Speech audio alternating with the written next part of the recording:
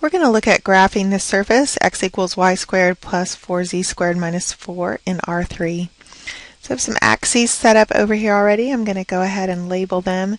The one coming to the right would be our positive y-axis. The one coming out of the paper toward us would be the positive x-axis. And then that would mean that z-axis, positive z-axis, is going straight up. So standard orientation. Alright, so we're going to start graphing this by doing the traces in each of the coordinate planes, and since the y and z axes are in the surface of the paper, that's probably the easiest one to do first. So in the yz plane we would have x being equal to 0.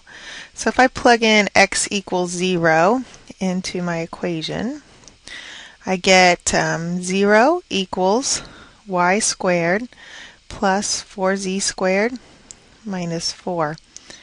And so hopefully it doesn't take you too long to recognize that as an equation of an ellipse in the yz plane. You might want to do a little bit of rearranging to put it in standard form. So I'd add the 4 constant term to the other side of to both sides of the equation so that it's over on the left side, and then divide through by that 4. So I'd have 1 equals y squared over 4 plus z squared, and I'm going to go ahead and put that as z squared over 1 so it's easy to look at that and think about what the intercepts are. So that is standard form for an ellipse with y-intercepts of plus and minus 2 and z-intercept plus and minus 1. And it's very easy to see once it's in standard form like that. So I'm going to plot those points and attempt to sketch my ellipse. Okay, so that's probably the best I can do as I'm still learning to use my little stylus here. So a couple of important things to note about this ellipse. That ellipse is in the YZ plane, so that means that it is not intersecting the x-axis. So over here, where it looks like it's crossing through the x-axis, it's important to remember that the x-axis is coming out of the paper, so it's passing in front of that bottom part of the ellipse over there. And then back here on the negative part of the x-axis, the ellipse is in the surface of the paper, and the negative part of the x-axis would be going back into the paper, so that negative part of the x-axis is passing behind that ellipse. Okay, we'll do some of the other traces here. It doesn't matter which one we do next, so let's just plug in y equals 0 and see what we get when we do that. Alright, so we'll have x equals 4z squared minus 4. And so again, hopefully it doesn't take you too long to figure out what kind of shape that is. We've got one variable squared, not the other.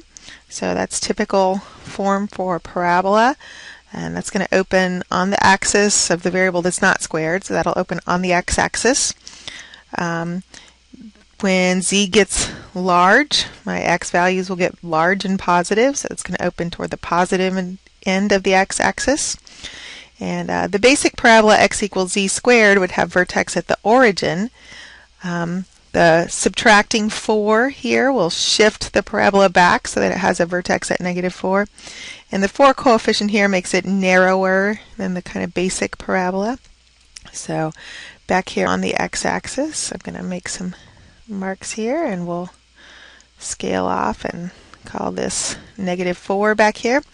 And then we can think about where it would cross the z-axis. So we can think about when x is 0 on that equation, z would be positive and -1. So we got a couple points there.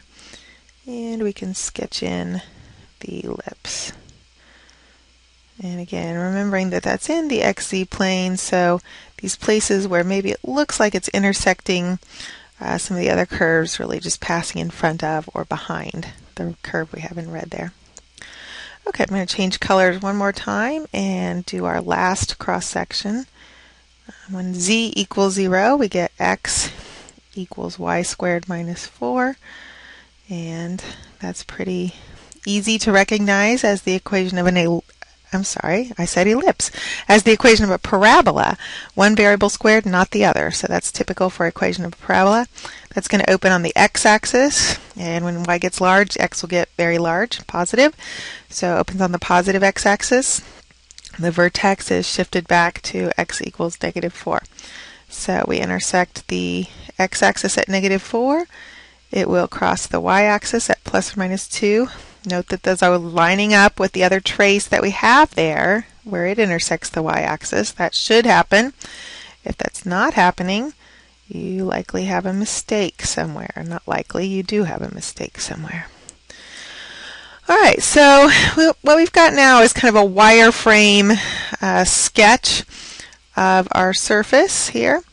And we're going to go ahead and add in some contour lines and things to make it look a little bit fuller, maybe, if I can get my pen to change colors here. Alright, so what we have is this bowl-shaped graph, or this paraboloid that's opening on the positive x-axis.